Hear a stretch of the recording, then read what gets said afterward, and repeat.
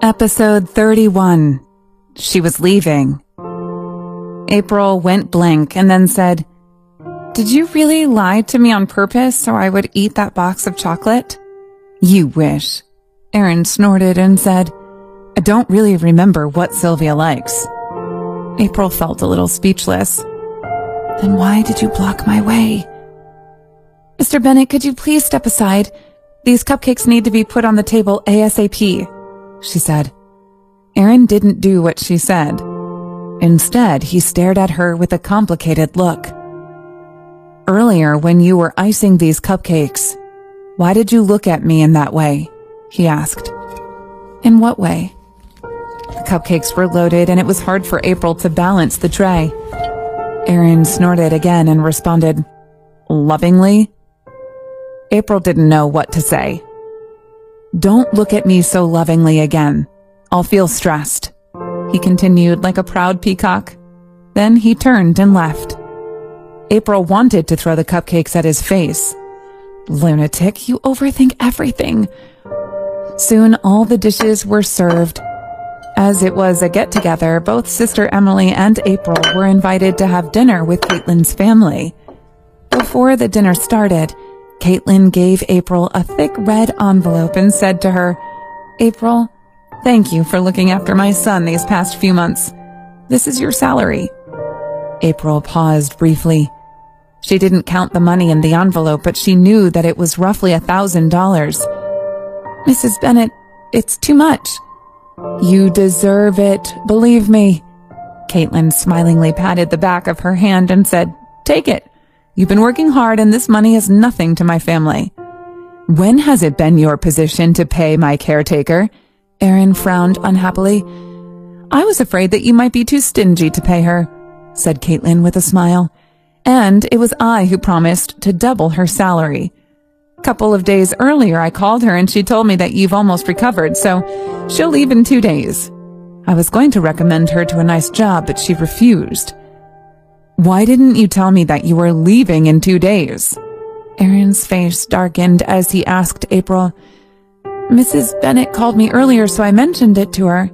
I was planning to tell you today," she said.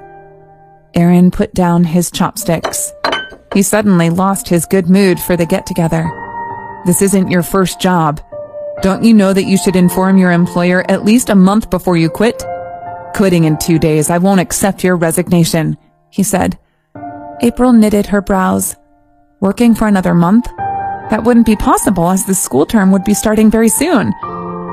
"Mr. Bennett, it was written in black and white on the contract I signed earlier that my job would be done once you recover. Now you can eat and walk on your own, so the rest can be handled by yourself," she said. "I need at least half a year to recover completely." Erin crossed his arms and twisted his thin lips. April couldn't remain calm. "Mr. Bennett, do you not want to part with me?" she asked. Sylvia, who had been watching this, almost spewed out the cupcake topping out of her mouth. Caitlin was also smiling, looking at April and her son. "Hate to part with you?" Erin sneered and said, "Don't flatter yourself. I just don't like improper caretakers like you." April sighed and responded with, "Improper, maybe. But Mr. Bennett, you don't need my help anymore. And didn't we talk about this before?" She looked at him directly in the eyes, quietly and seriously. He suddenly recalled that she once mentioned that her feelings for him were already too strong, so she couldn't even stand to stay in the same city with him. April never said that. Erin had assumed that. All right. Leave if you want." He started to believe that leaving sooner might be the best thing for her to do. However, why did he feel so annoyed when realizing that she wouldn't be looking after him anymore? He might have gotten used to her help already. After all, people would even grow feelings towards their pets. "Sister April, if anyone dares to bully you in Rosewood City, if you get in any trouble or even end up in jail, just call me." Sylvia patted her chest while saying, "There's nothing I can't do in this city."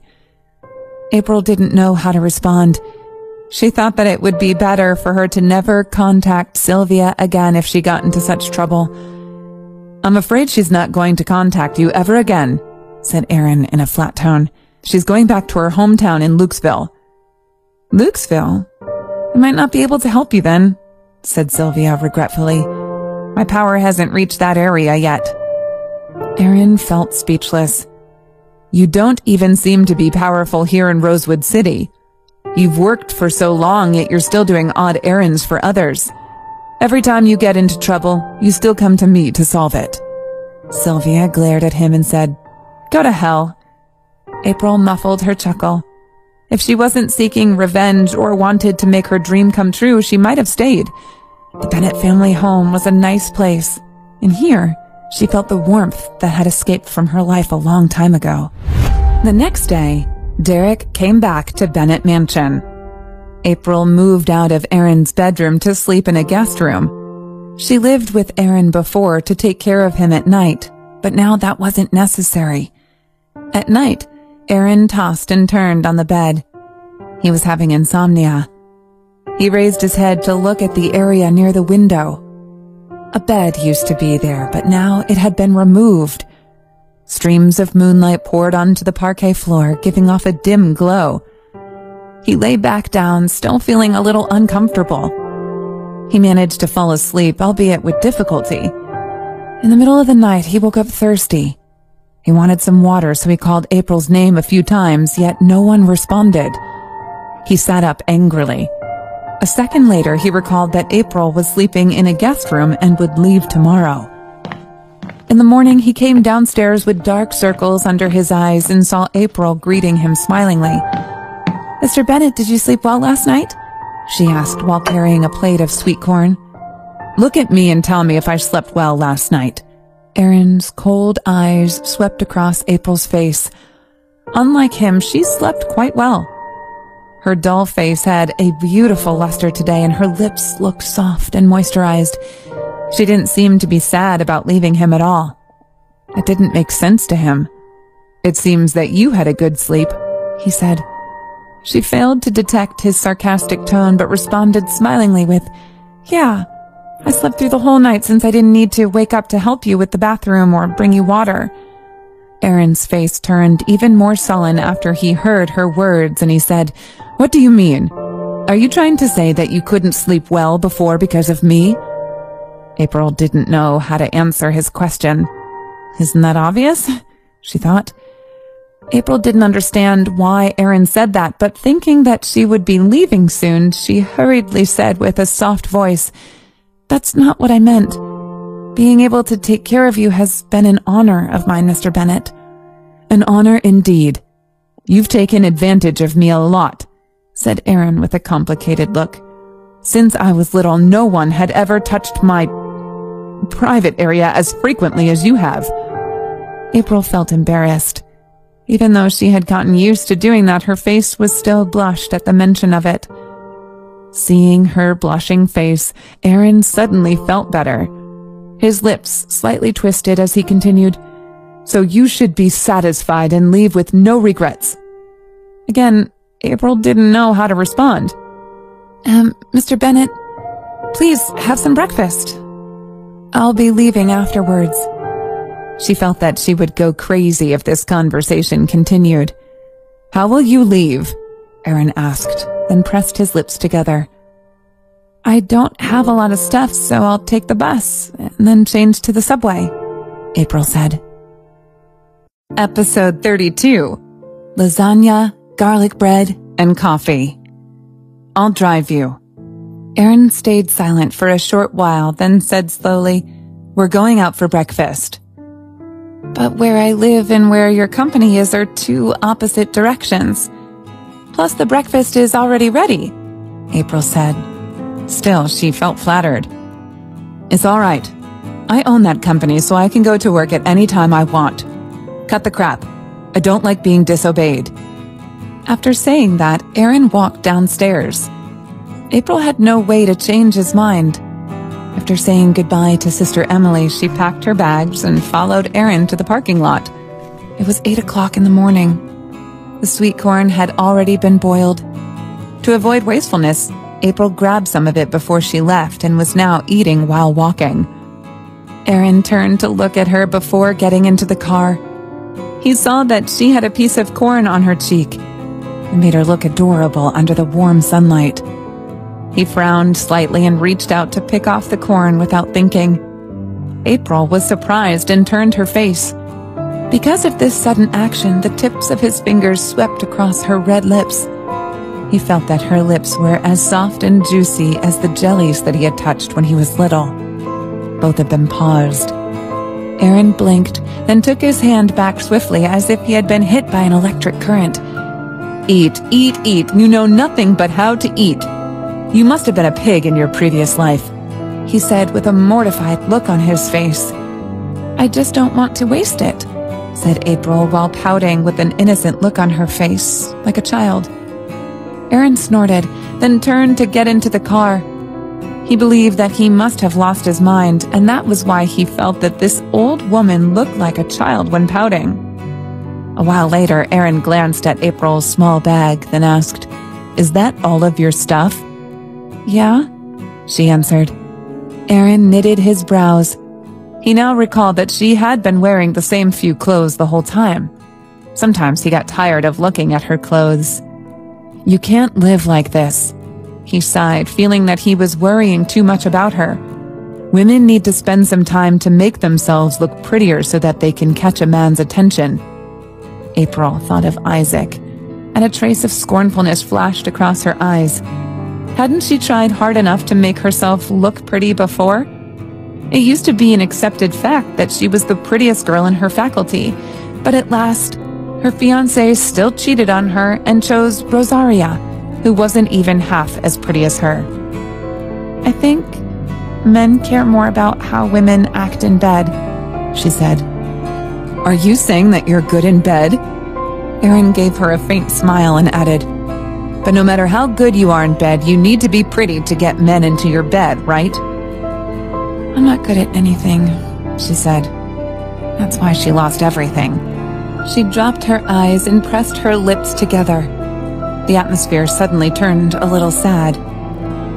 Aaron rubbed his nose, thinking that he might have touched a sore spot. He wasn't trying to criticize her. Instead, he just wanted to give her some advice from a man's angle so she could live a better life in the future. He coughed slightly, then took out a stack of money from his billfold, handed it to her and said, This is your reward for saving me at the hospital the last time and pointing out the mistake in the contract, he said. April paused in shock. There was more money here than what she had been given by Mrs. Bennet.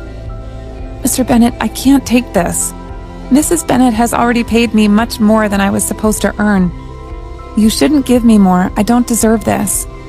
April, do you know what I hate about some people the most? Aaron said with a deep voice, sounding like a strong and successful man.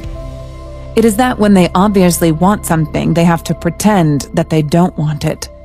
Do you want me to try to persuade you to accept this money?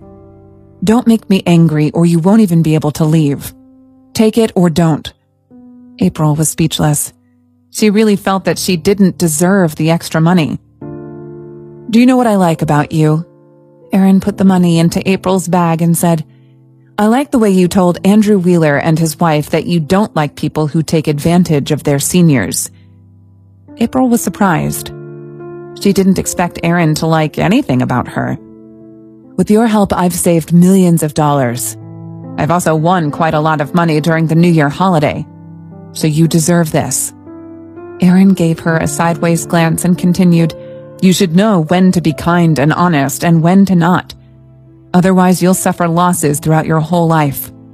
You're lucky to have met me. I get it. April lowered her head and said she would make herself look hypocritical if she rejected the money again. And Aaron's words suddenly awakened her. He was right. She had suffered so many losses already. Some people had taken everything she had away from her, so she should act selfishly as she couldn't for such a long time. Mr. Bennet, thank you for your advice, she said. Hearing that, Aaron happily found a comfortable spot in the leather back seat to lean against and asked, Where do you want to go for breakfast? I don't mind, she said. Half an hour later, Aaron told the chauffeur to park the car. then pointed at a restaurant by the roadside and said to April, "Let's have breakfast here." April was stunned when she saw the restaurant. It was her favorite restaurant in Rosewood City. She came here on the 4th day for work in the Bennett family. She hadn't had anything from this restaurant lately, so she certainly missed all those dishes indeed. However, she didn't know why Erin picked this restaurant. Is the food here really so good that even the boss of Arrington knows about them? She wondered. As she was paused in surprise, Erin had already gotten out of the car. She had no choice but to follow behind him slowly. "Mr. Bennett, why did you pick this place?" she asked. Erin rolled his eyes toward her. Why did he pick this place? Of course it was because he wanted her to have her favorite dishes before leaving. He wanted to do this for her as he believed that she loved him so much. "I heard that their lasagna is good," he said. After saying that lazily, he walked toward the restaurant. Many people were eating in the restaurant, but not all the tables were taken. There were still 2 or 3 empty seats left. Erin looked around and then frowned as he regretted coming here. This was the worst breakfast restaurant he had ever seen. The tables hadn't been wiped. The empty bowls and dishes hadn't been put away. Everything was greasy. The people around him were eating very loudly and sounded quite impolite. Seeing the unpleasant look on Erin's face, April hurriedly asked the waitress to tidy the table, then carefully wiped the table with a clean tissue. After that, Erin finally sat down and his brows remained knitted. "Mr. Bennett, what would you like?" she asked Erin. "I'll have whatever you want," grumbled Erin, who was frowning the whole time. April turned to talk to the owner of this restaurant. She ordered 2 lasagnas, some garlic bread, and 2 cups of coffee. As she turned back, she found Erin was staring at a rating form from the Sanitary Bureau hanging on the wall. There was a B on it. "I never thought that I'd come to a restaurant graded B for hygiene level in my whole life," said Erin in an exasperated tone. "You have my first time." 2 girls walked past him and heard the last part of his words. One of them turned back to glance at him and April, then whispered to her friend, "How unfair. Such a handsome man gave that ugly woman his first time. So unfair." Hearing that, April inhaled the water that she was drinking and began coughing loudly. Those girls were so mean. After a while, she finally caught her breath. Her face was blushing as she said to Erin, "Mr. Bennett, could you please refrain from saying something that leaves people such a large room for imagination?" "What did I say?" Erin looked at her scornfully and responded with, "You probably feel that way because women have unhealthy minds." April didn't know how to continue this conversation. She decided to say nothing. Episode 33, New Identity. Soon breakfast was served. Looking at the cheesy lasagna, April felt that her appetite was aroused. She put some on her plate and then began to savor it. The garlic bread on the side just added to the flavor. She finished her entire meal in about 10 minutes. After that, she raised her head to find that Erin, who sat in front of her, didn't eat much. "Do you not think this is good?" she asked. "You call this good?" He threw the question back to her. "I think it's pretty fine." April pouted and said, "I didn't ask to come here." Erin decided to not argue with her as he just wanted her to have a nice breakfast. "I know a place in Rosewood City. They make really good lasagna, in fact. All kinds of pasta. I'll take you there next time." "Thank you, but I don't think I will have a chance to taste their pasta dishes because I won't be in Rosewood City," she said. "You won't come back your whole life." Erin glanced at April unpleasantly, then continued, "Have you saved my number? Don't contact me unless you have to." "Don't worry. I won't disturb your life," she said. Erin put down his fork with an obscure look and said, "I mean, you can contact me if you need my help." April felt so speechless. She guessed that she was too stupid to understand the big boss's strange way of talking. "Whatever. Did you finish? Let's go if you have finished. I can't stand this place for another minute. It's graded B for hygiene level, he complained. All right, she said. Erin grumpily glanced at her and said, What all right? I waited until now because you are enjoying the meal. April blinked. Are you touched? He smiled proudly and said, Don't be too touched. Remember this moment. It's a pity that you can't have me, but at least you will have good memories. Yes, good memories. April sighed silently. She had gotten used to hearing Mr. Bennet flatter himself from time to time. 10:30, the luxury vehicle drove into an area with small buildings in Bluewell. The car turned a few times into the narrow roads, then stopped before a 4-story shabby house. Have you lived here before? Erin looked at the house and said, You're a woman. It's not safe for you to live here alone, is it? He remembered that the area used to be a village before he joined the army. Later on, it became a part of the fast-developing city. The local people built some houses and factories, but since the people who stayed there were all poor outlanders, and the surrounding environment in this area was undesired, no developer was willing to invest in this place. It's all right. The landlord of this place is a nice person. He wouldn't rent the rooms to bad people. April got out of the car, turned to seriously look at the handsome Erin in the car and said, Mr. Bennet, a big thank you to you and your family for looking after me all these days. Goodbye. Erin's thin lips moved slightly. I'll walk you up, he said. No need. You're already nice enough to me. If you'll send me upstairs, I'll overthink it, April joked. Erin stopped moving.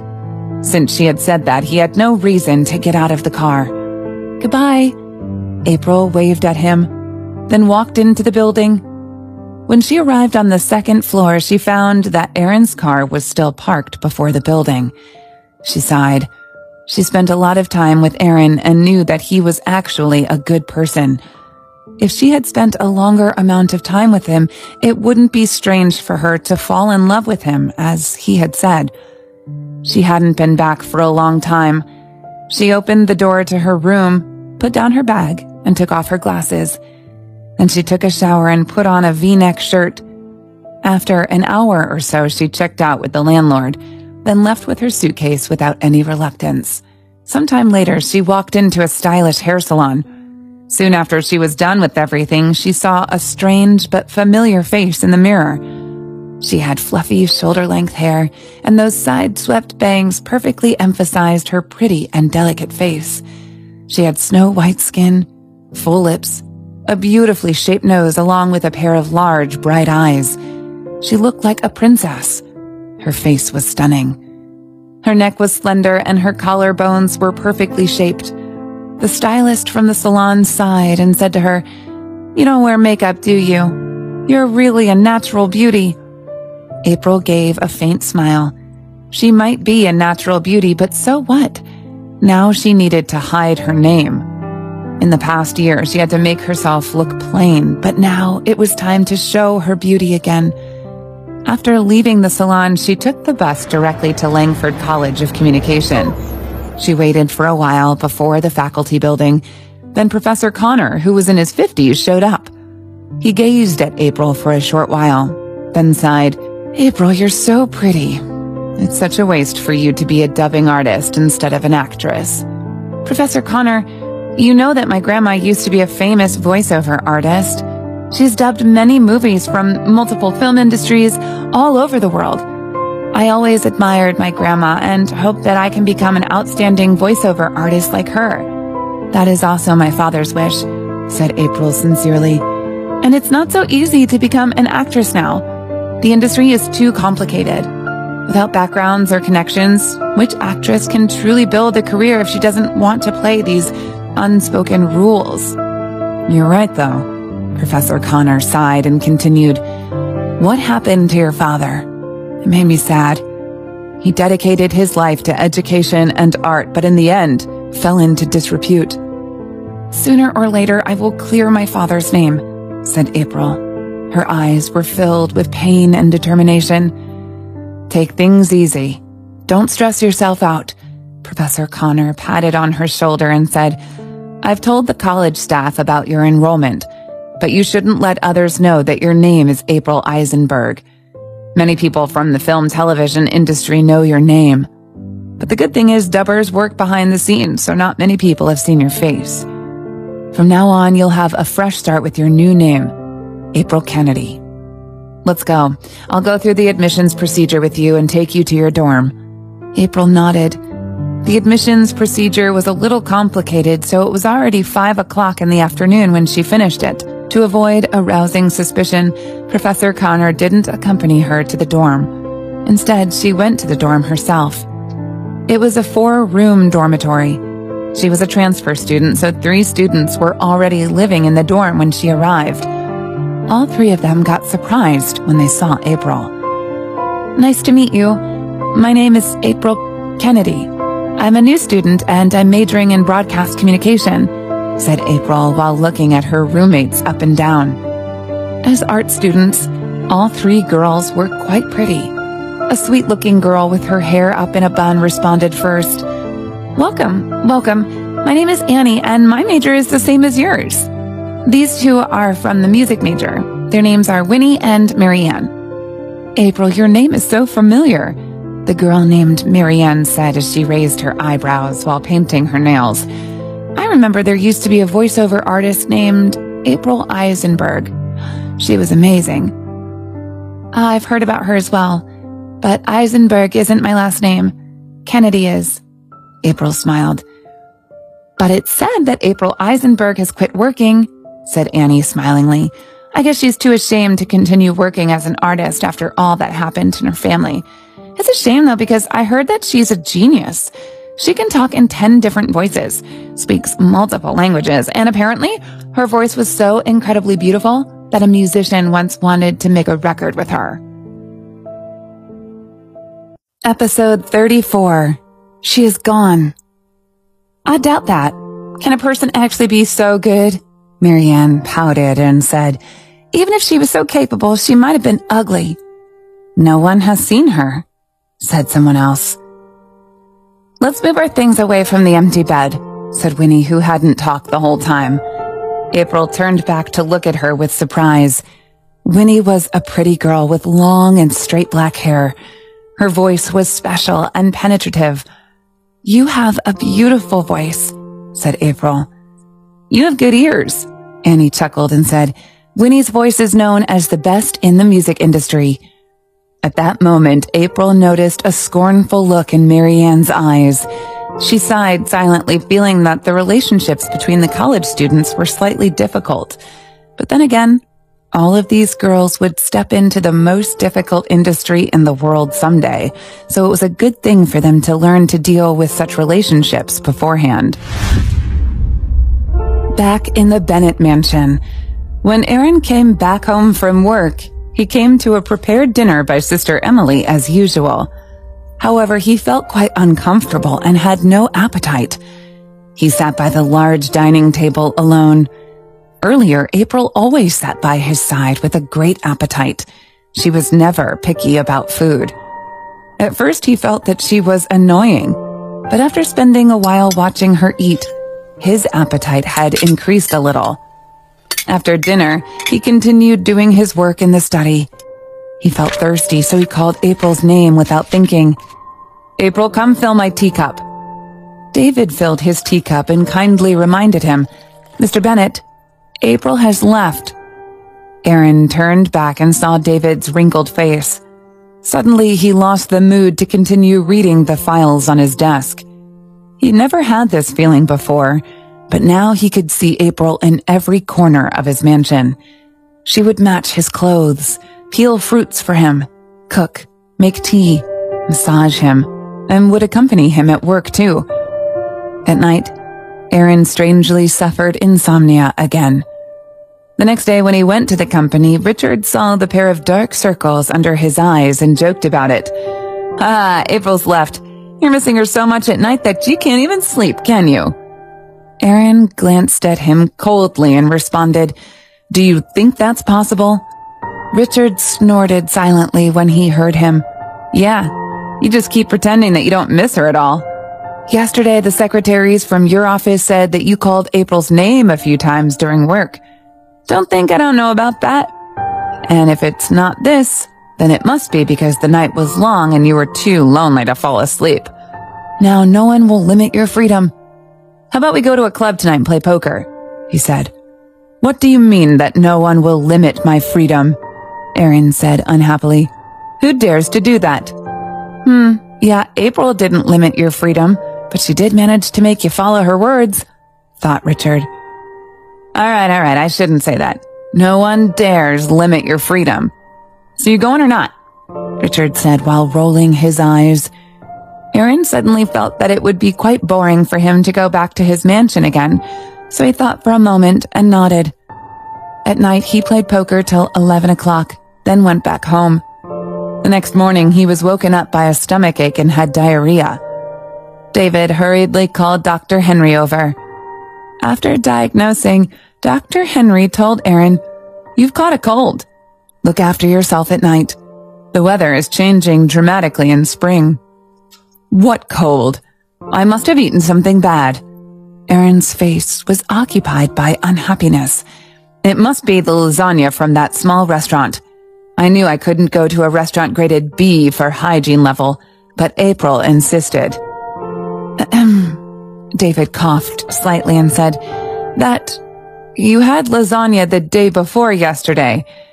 So if it's because of that, you would have started feeling unwell yesterday." And April didn't ask to go to that restaurant. You did. Mr. Bennet, do you think it's appropriate for you to tell white lies like this?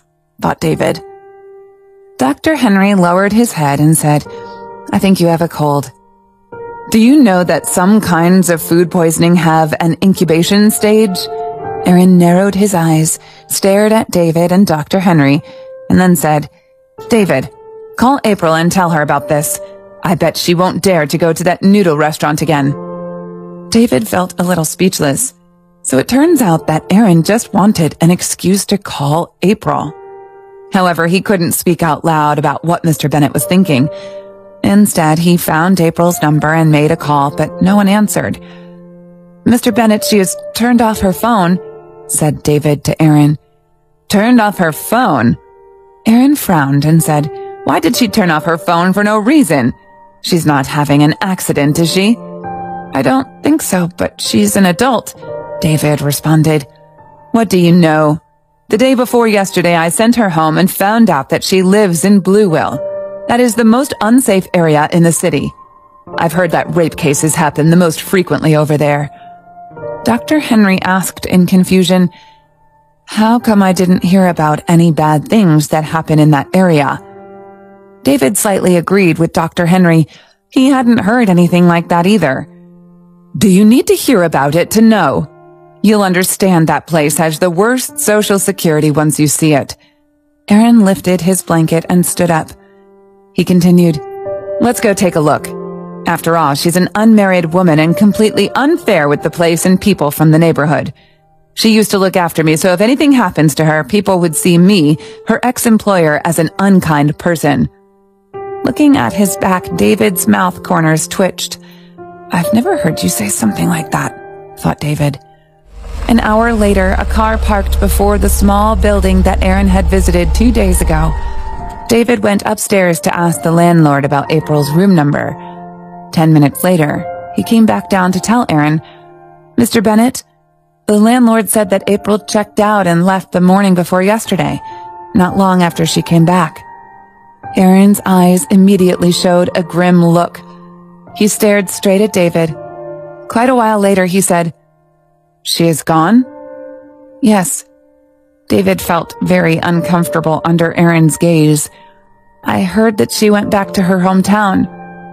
Erin pressed his thin lips together. David continued, "It seems that nothing bad has happened to April. Mr. Bennet, you can stop worrying about her." Erin stayed silent, brows knitted. If you're still worried, I can call Sister Leah from the nursing care center. Maybe she knows April's new number," said David. "No need," Erin said frowningly after remaining silent for half a minute. "If I'll look for her, she might misunderstand me and think that I like her. She left because she wants to forget about me as soon as possible. That's a good thing for her." David was again left speechless. He didn't know what to say because Mr. Bennett yet again showed his narcissistic nature. "Let's go back." Aaron closed his eyes and leaned against the back of the seat. He had an undesired feeling, probably because he wasn't used to the fact that April had truly disappeared from his world. However, he understood that a man would have many people that will just pass by in his life, and sometimes he can't do anything about that. 8 months later, at 8 o'clock in the evening, April stood up after recording the last line. Supervisor Sullivan walked up to her, smiled, and said, "April, thank you for your hard work in the past month. You've done an excellent job. I've already sent your wages to your bank account." "Thank you." April smiled and said, "The leading cast of this web series both have great appearances and acting skills. The filming style is new and unique, too. It'll definitely become popular." Supervisor Sullivan laughed and responded with, "I hope so. After all, there are so many web series nowadays." April was now working hard to achieve her goals. She could have had a more stable life if she had stayed and worked for Aaron, but that is not what she wanted. She wanted to make her dreams come true. And as for Aaron, he could now walk perfectly and was focused on his duties as Arrington's CEO. He knew in his heart that he would have to eventually get used to April's absence. Will they ever meet again? Stay tuned to find out. Episode 35, Meeting Ryan. "Supervisor Sullivan, do you know anyone else who needs a voice actress?" April asked, eyes showing hesitation. Supervisor Sullivan paused briefly, then understood her meaning. He cherished April's talent, so he looked at her and said, "A new romance series directed by Ernest Dixon is about to be finished.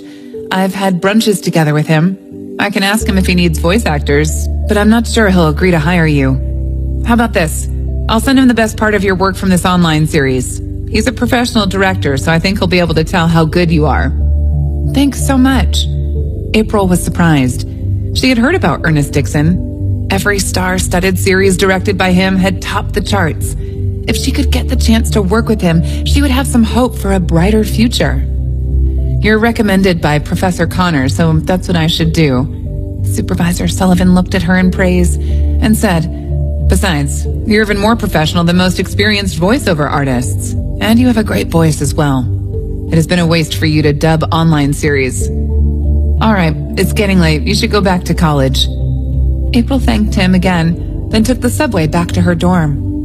All 3 of her roommates were in the room. That surprised her.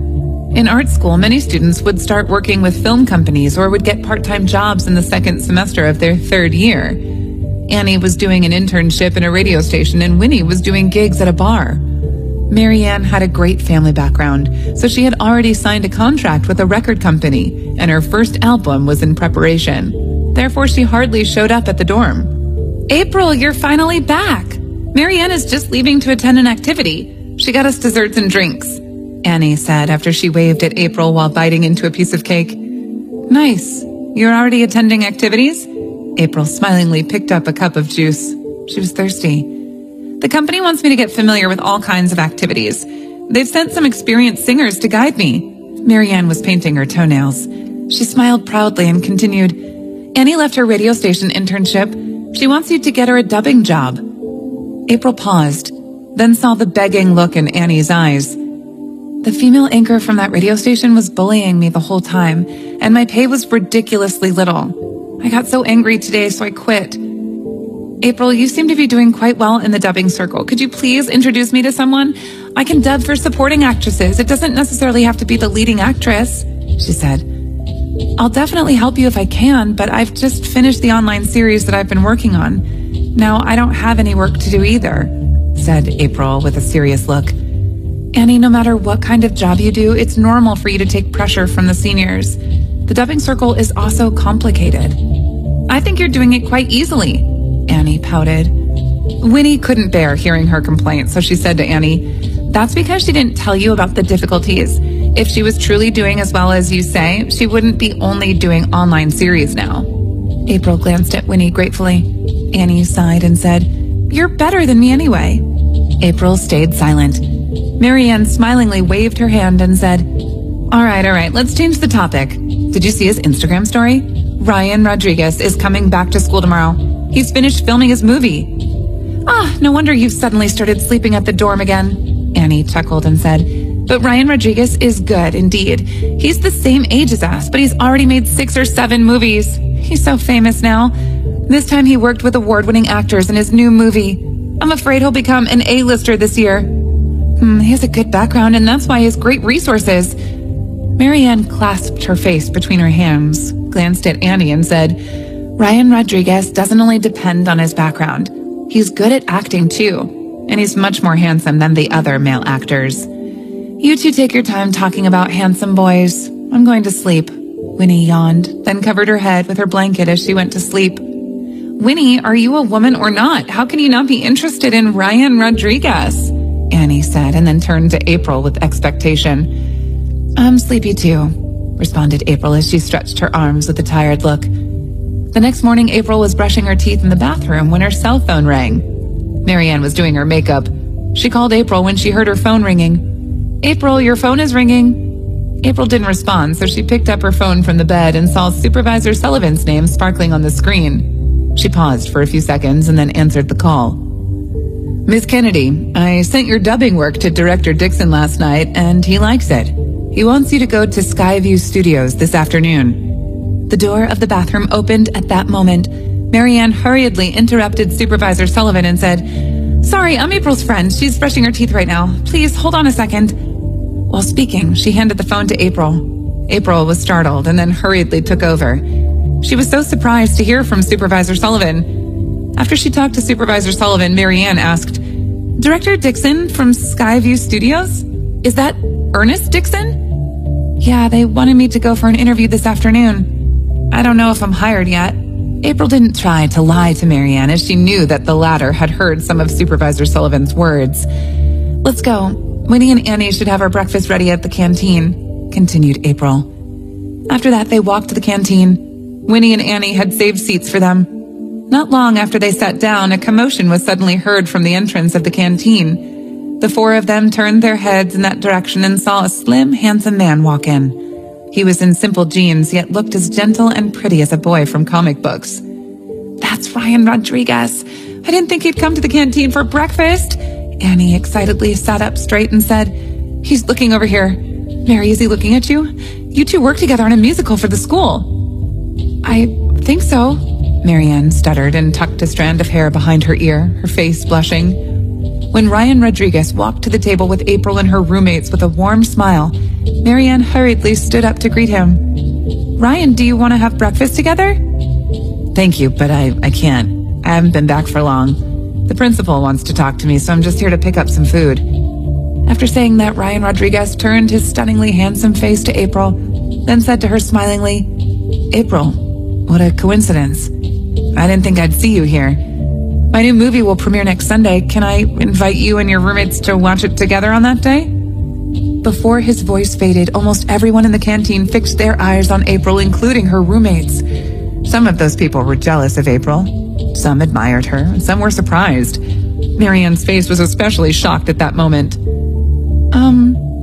April nearly choked on porridge. Meeting Ryan here was something she was not expecting. Before she could respond, Annie realized what was happening and immediately accepted his invitation for her.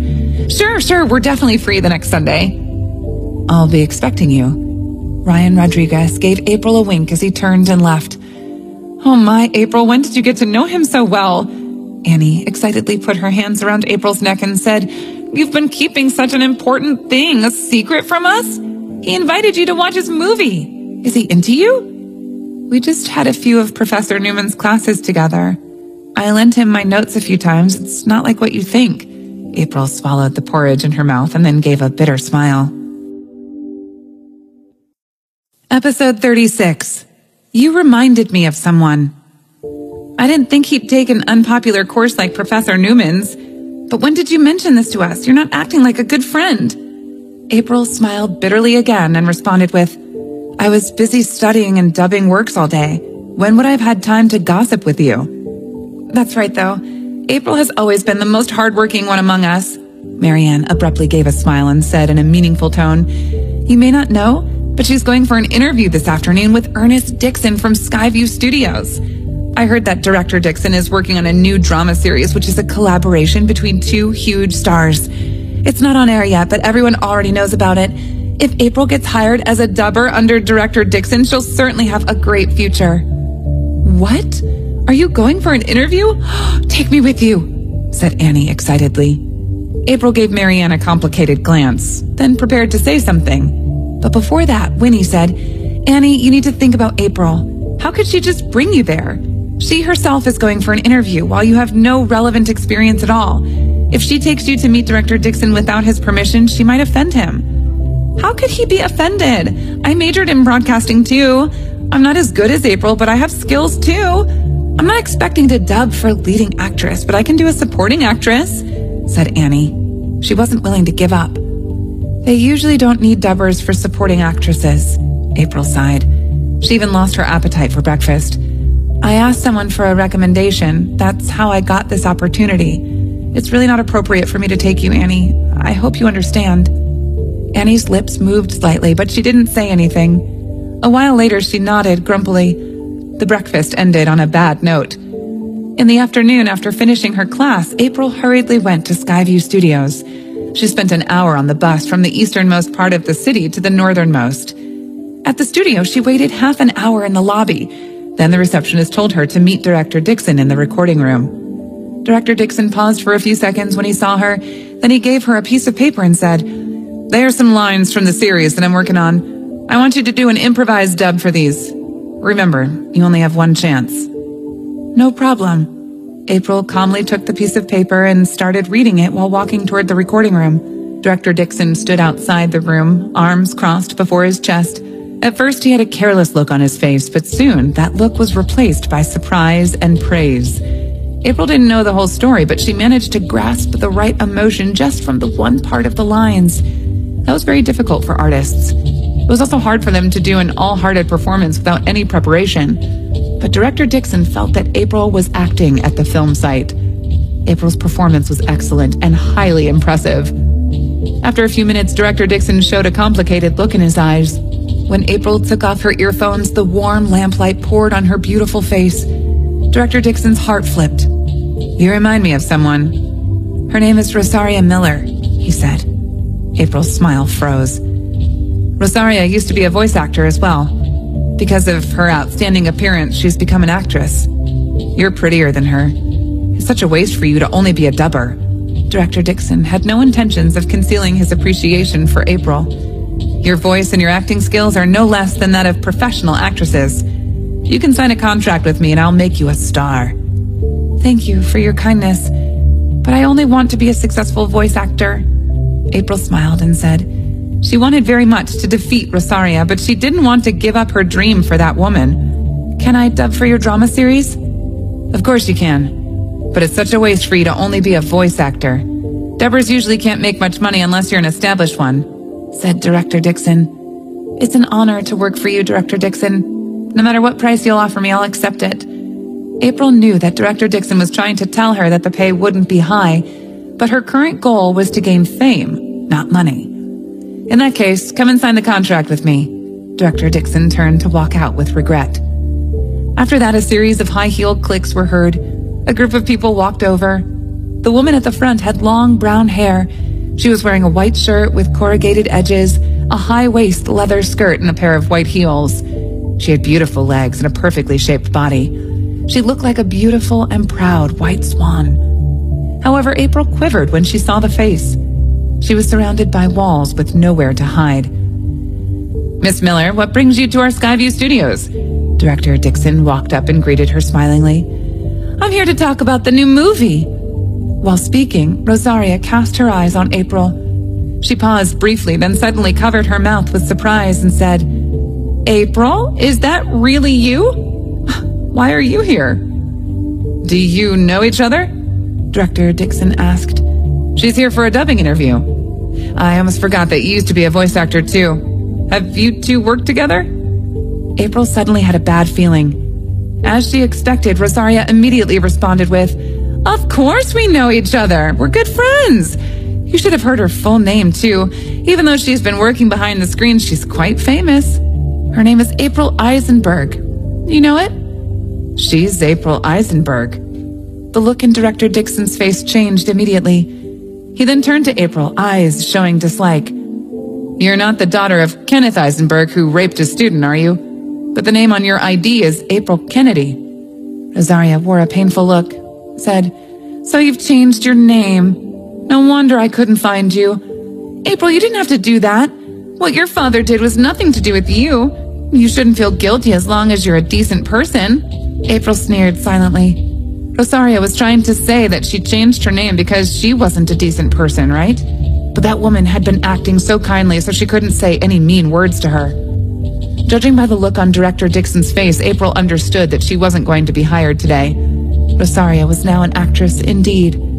Clearly, her acting skills were better than before. "Director Dixon, it's all right if you mind who I really am," said April. "Director Dixon, April is really capable," Rosaria hurriedly said. "Rosaria, I know she's your friend, but you knew that Mr. Davidson told everyone in the industry not to hire April Eisenberg. I don't want to offend him." After saying that, Director Dixon hurriedly waved his hands towards April, as if he was whisking a fly off. "You should go. I need to leave, and I still have other work to do." As Director Dixon left, April turned and walked away with a cold face. "Stop!" Rosaria's manager, who had been standing by her side, called April's name. "Miss Eisenberg, Miss Miller has been looking for you the whole time. Today she finally saw you and tried to put in a good word for you in front of Director Dixon, yet that's how you treat her?" April turned back and gave a cold smile. She wouldn't forget that a year ago, this manager named Alina Smith helped Rosaria to hurt her. "No one else is here. You're falling too deep into the scam, aren't you?" said April. Episode 37, Rosaria's Tricks. Rosaria wasn't angry, but she upturned her red lips and looked at April from head to toe while clicking her tongue. "April, look at you. You're the princess of the Eisenberg family, yet you're wearing such cheap clothes, and you didn't even dare to use your real name. You're like a rat that passes on the streets and disgusts everyone. You're so pathetic." April felt like a sharp sword had pierced through her heart. Her face paled. What embarrassed her the most wasn't the come-down of her family, but was the fact that she couldn't use her own last name. She lost everything a year ago, but today she didn't want to lose everything again. "Yes, my clothes are cheap indeed. It only cost me $20. April coldly and proudly tucked her hair behind her ear and said, "But I'm prettier than you, so I look better in these cheap clothes than you do in those expensive ones. Plus, I don't even need to wear makeup." The look on Rosaria's face changed immediately. She had been jealous of April her whole life because April was better than her in terms of both appearance and learning abilities. "You're so shameless," said Elena. "How dare you compare yourself with our Miss Miller? Didn't you see the ranking list this year? Miss Miller is on the list of top 10 beauties." "Sorry, I haven't been paying attention to the current entertainment industry. The girls in that circle all look the same nowadays. I can't even tell the difference between them unless I look very carefully. And to be honest, every woman can be beautiful with makeup. Even a manager with tiny eyes and buck teeth like yours could become as pretty as a phoenix with some work." April twisted her lips and said, "You could only become a fake phoenix, though, like your Rosaria. After all, you may change your appearance, but you can't ever change your nature." "Shut up!" Elena was so angry that she even tried to slap April. April grabbed her hand and pushed her away, then stared at her with an icy cold look and said, "You better be careful. This place is surrounded by surveillance cameras. Your Rosaria is trying to make herself look like a kind and innocent little girl, so please, don't let others see her throw her weight about." After saying that, April turned around and left. She was worried that she might get drowned in anger if she took another glance at Rosaria and her people. Elena attempted to stop April from leaving, but Rosaria didn't let her. Rosaria laughed and said, "April, we'll see each other again soon." April quivered slightly, then walked quickly away. "Rosaria!" Elena stomped her foot against the ground in anger. "Don't worry. We'll have a chance to make her pay for what she said. Since she's here to look for a job, this company must have her files. She won't be able to escape from me unless she changes her name and leaves this city again. Rosaria sneered and said, after leaving Skyview Studios, April regretted what she said. Because she was no match for Rosaria at the moment, she shouldn't have brought about conflict because the narrow-minded Rosaria would probably try to bring her trouble. However, she then recalled that Isaac was looking for her as well. Even if she hadn't argued with Elena, Rosaria and Isaac would still come after her. What worried her the most was that if Isaac knew about what had happened, she might not be able to continue using the name April Kennedy. Or worse, she might need another fresh start. Once she thought of Isaac's name, she felt like she had a fire burning inside her heart. She wanted to die with him, but she didn't know how to. For the next few days, April didn't go out to find other jobs. When she thought that Rosaria, who was a big star busying around at all kinds of activities, might have forgotten about seeing her, she suddenly got a call from Supervisor Sullivan. April, what's wrong with you? My web series had been scheduled to play on a streaming site before, and the trailer is already on the air, but today I suddenly got a message that said the series isn't approved and we can't air it. That doesn't make any sense. I used my connections and got some inside info, then learned that it's because we hired you as a voice actor. Did you offend someone? You must have gotten me in some serious trouble. April's heart missed a beat. Her biggest fear just came true. However, she didn't think that would affect Supervisor Sullivan. Can you air the series if you replace my voice? She asked. Air my ass?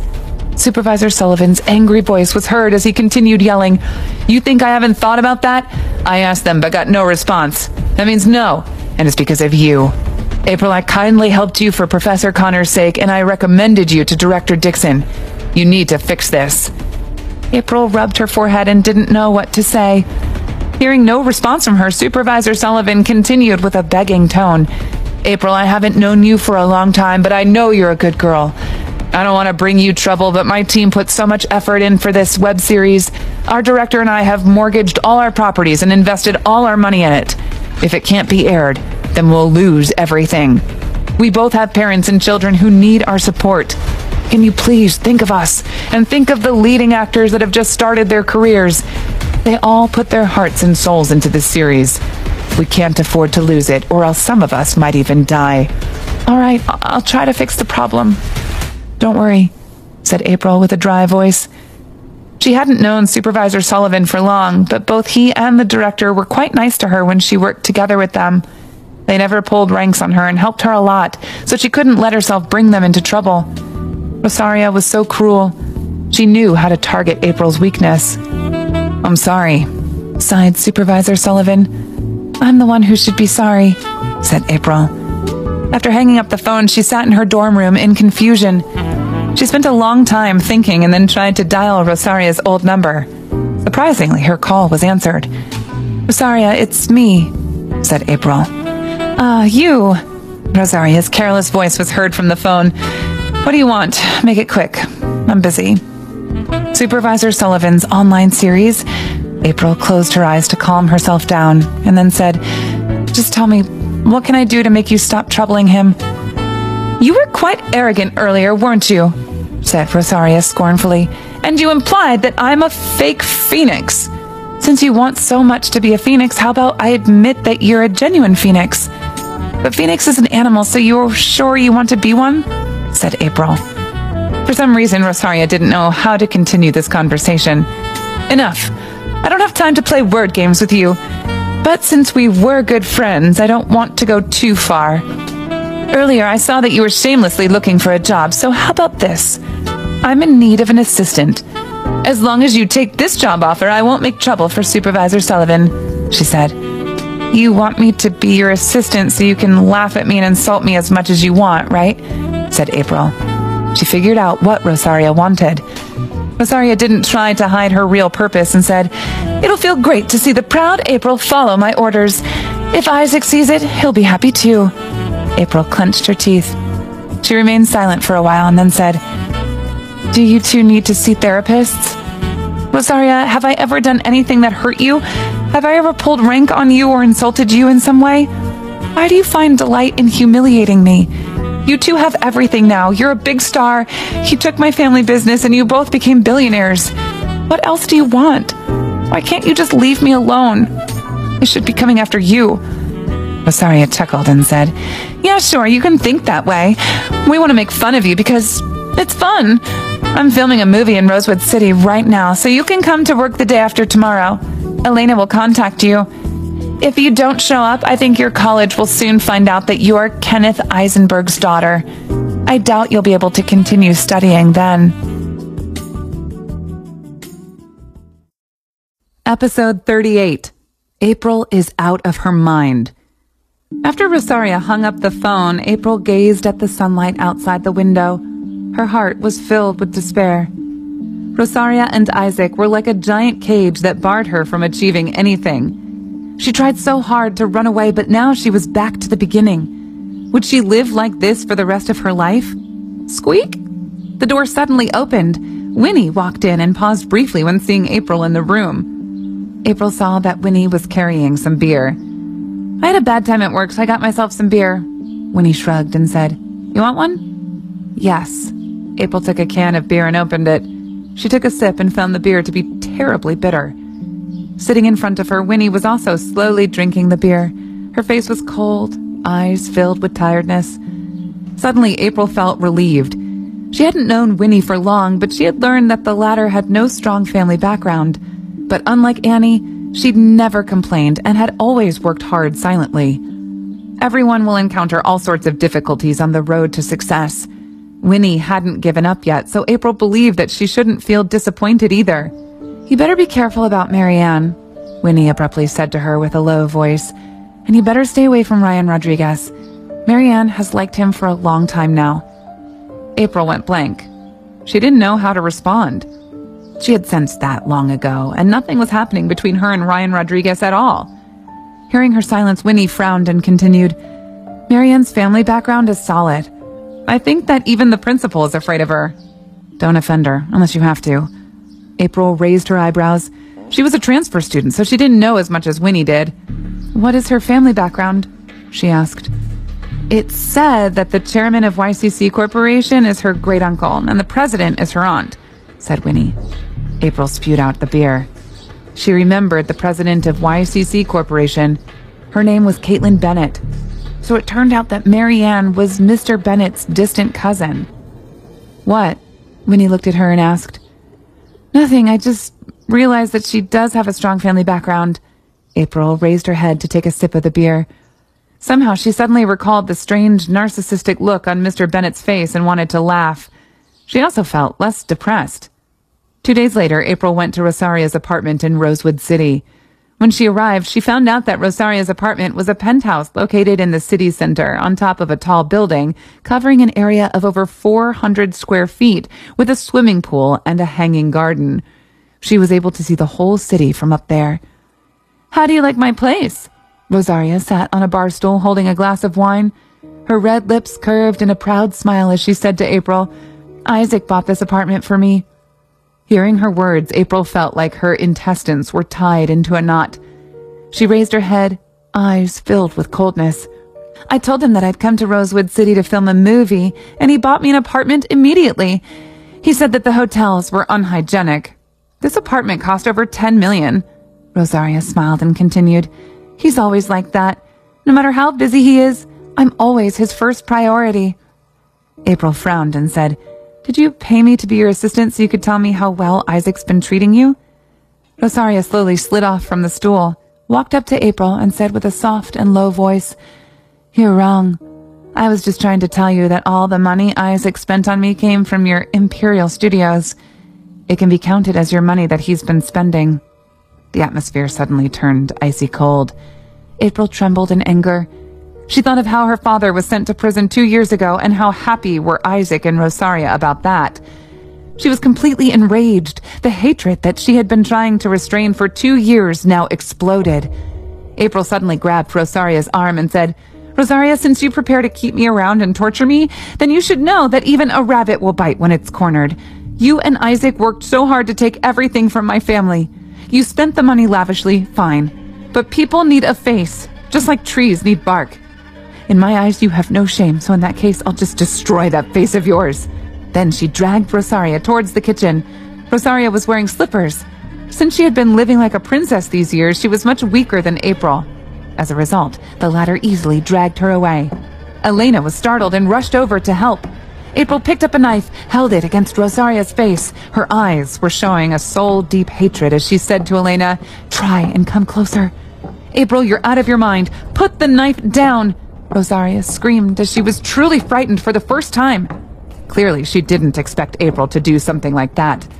"Rosaria, you need to know that I'm not like you." April's hands were shaking as she really wanted to cut into Rosaria's face. "You have everything you ever wanted, while I have nothing but myself. If you go too far, I'll bring you all to hell." Rosaria swallowed her saliva. She was terrified. At that moment, the doorbell suddenly rang. "It's Mr. Davidson!" Elena shouted while running to open the door. April's hands trembled intensely. Soon she heard Elena say, "Mr. Davidson, thank God you're here. April Eisenberg's out of her mind. She forced Rosaria into the kitchen with a knife." Then April heard a footstep sound she knew all too well. A familiar tall figure came into her sight. The man was wearing a dark gray suit with well-brushed dark hair and looked very handsome and elegant. She hadn't seen him for a long time, and now she saw that the gentleness in his face was replaced by cold sharpness. She made eye contact with him. He fixed his dark eyes on her, then abruptly walked over in large steps. His icy eyes made the entire room cold. April stared straight at him. She felt her blood boiling and her mind went blank in his presence. Before she came here, she knew that she might meet him soon, but she didn't think that things would proceed like this. But she didn't care, because he would only show up to hurt her and to protect the woman he loved. "Let her go," said his voice, cold as ice. "If you do her any harm, your father will suffer 100 times worse in prison."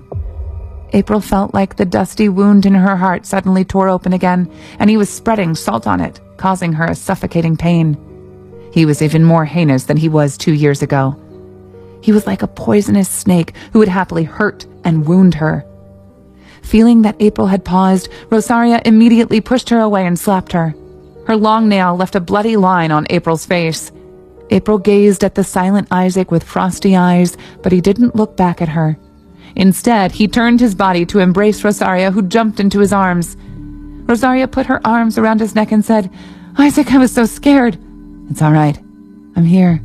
Isaac dropped his eyes and patted her on the back. After that, he turned to April and said, "If what happened today happens again, your father will never get out of the prison." "All right. You two have won." April sneered and then threw the knife to the ground. Rosaria tipped Elena a wink. Elena immediately rushed to slap April on the other side of her face.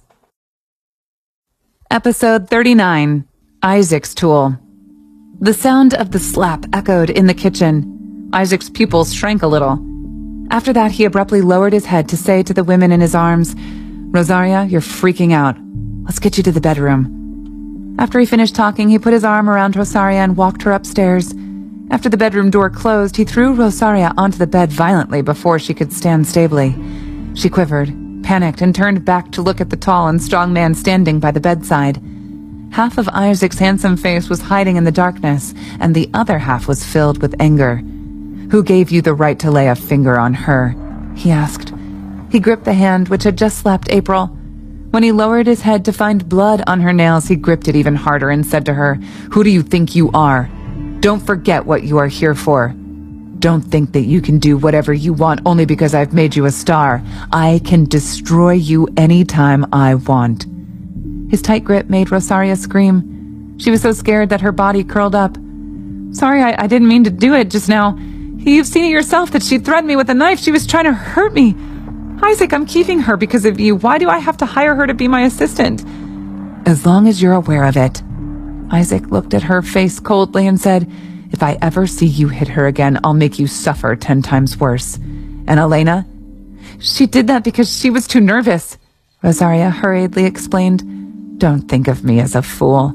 I doubt she would dare do that without your permission."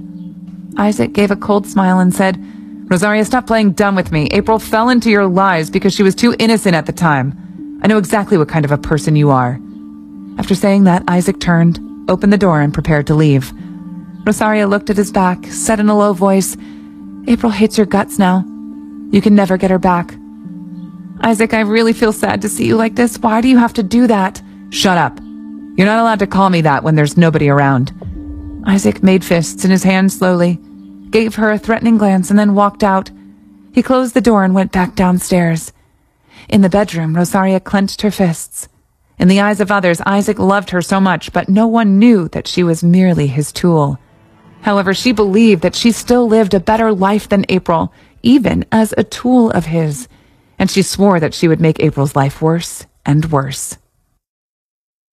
Downstairs, April stared at the contract in her hands with disbelief. You want me to sign up for 10 years? And I need to wash her clothes, clean her room, deliver water to her, carry her luggage, give her massages, deal with social engagements for her, and protect her? So you want me to do all the hard work? You're hiring an assistant who can also serve as a housekeeper and a bodyguard, and you're only paying $100 per month. Why don't you just refuse to pay? Rosaria has a bright future before her. Being her assistant for 10 years is an honor for you. Elena smiled and said impatiently, We didn't want to pay you at all, but then we decided to be nice to you and pay you a little. April's face twitched slightly. I can post this online, and by tomorrow, your Rosaria will be accused by everyone for abusing her assistant. Don't you dare. Before she finished her talking, she saw a tall figure from the corners of her eyes, and her heart missed a beat. Mr. Davidson, she said. April trembled slightly but didn't turn back. I haven't seen you for 2 years. You've become much more sharp-tongued than before. His cold voice was heard. April turned back to look straight into his black eyes. Her own were filled with hatred as she said, Surely after learning such a cruel lesson from you and Rosaria, even a pig would change. Isaac ignored her anger. He took out a cigarette but didn't light it up immediately. He asked, No wonder I couldn't find you all these years. Turned out that you stayed in Rosewood City. Have you been in the past 2 years? He actually had the audacity to greet her as if she was an old friend he hadn't seen for years. April made fists while responding, Thanks to you, I've been hiding from place to place and my life is miserable. Are you happy? Isaac stared at her for a few seconds, then smiled abruptly and said, My mistake. 2 years ago, I didn't know that your father still had a good friend in Rosewood City. April felt like her heart was frozen. She understood that within this short while, Isaac had found out everything about her. What do you want?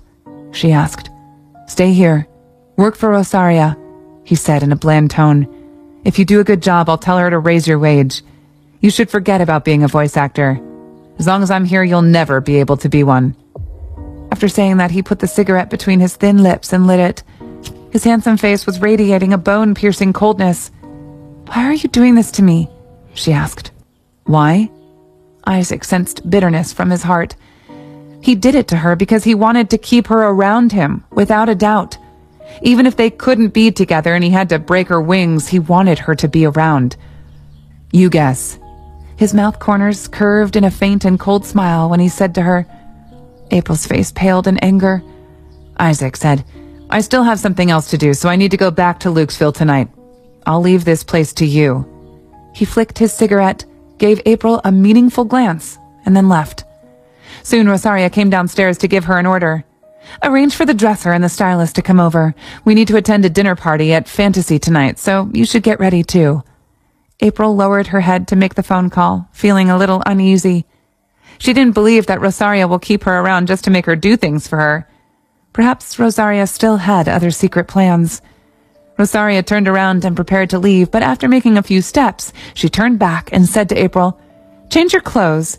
Even though you're my assistant, you won't be able to enter Fantasy in those clothes. After Rosaria left, April quickly searched for Fantasy online but got no results. So she called Marianne. Marianne came from a remarkably high-achieving family, so she must have been to high-end places quite often. Of course you can't find it online. Fantasy is a very low-key private club. It's not open to the public. It's invite only, said Marianne. You need to dress formally. Women should at least wear dresses. Why are you asking me this? Are you going to Fantasy? Yes, for work. April hung up the phone, feeling less uneasy. She was worried that Rosaria told her to dress nicely because she was planning to sell her. She needed to stay cautious. Rosaria knew that April probably didn't have a dress, so she took the most average-looking dress out of her closet and gave it to April. April put on the dress. She was tall and slim and looked mysteriously elegant in that simply designed black dress. Seeing April in that dress, the well-dressed Rosaria immediately felt unhappy. What she hated about April the most was that she would always be prettier than her, no matter what she was wearing. "I'll leave you to be pretty for now. Tonight, I'll make you cry," thought Rosaria. At nightfall, a light rain was falling from the sky. April was holding an umbrella for Rosaria on their way into fantasy. A cold gust of wind blew across and made April shiver. She glanced at Rosaria, who was wearing a coat, and understood something. It was November, but Rosaria made her come out in a short dress and a pair of sandals. Clearly, Rosaria wanted her to freeze. Episode 40. Drunk. They walked into a private room that had an area of over 100 square feet. The guests could have meals, play cards, sing, dance, or taste wines in there. In the room, 4 people were sitting around a table, 2 men and 2 women. The 2 men were apparently frequenters of places like this. One of them was pot-bellied, while the other one was skinny, with an unhealthily dark skin color which was probably caused by long-term alcoholism. As for the 2 women, they were clearly here to keep the 2 men company.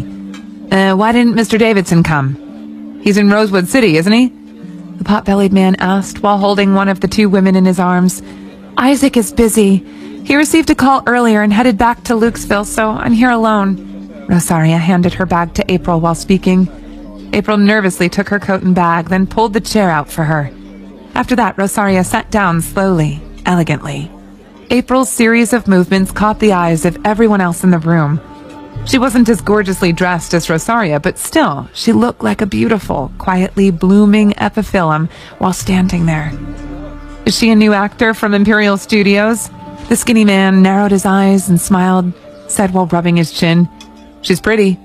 Mr. Davidson is flattering us by sending her here. Compared with her, the 2 ladies by our sides are just too average." April felt disgusting. Judging by what the skinny man said, Isaac often sent new actors to escort these people so he could build rapport with them. No wonder the company had been developing so quickly under his management in the last 2 years.